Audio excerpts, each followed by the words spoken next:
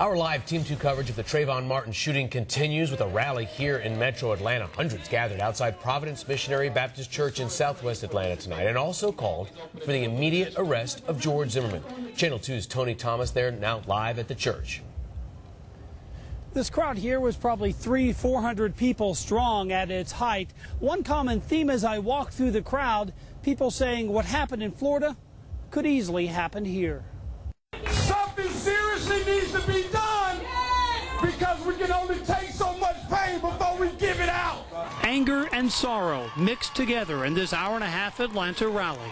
All of us are just like Trayvon. Sorrow for Trayvon Martin's death. Anger at the neighborhood watchman who says he fired in self-defense. A punk, coward, murderer. What do you want? Justice! What do you want? Now! Near the back of the crowd, amid the signs, I find Sonia Jones, a Douglasville mother of her own 18-year-old, also named Trayvon. He wears hoodies. He's, from nice neighborhood.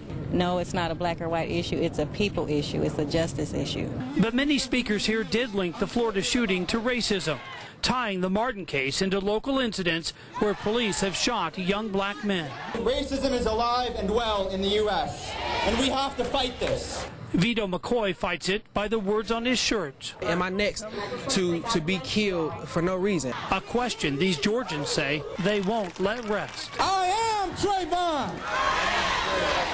We are Trayvon. He's Florida's son. And truth be told, before this is all over, he's going to be America's son.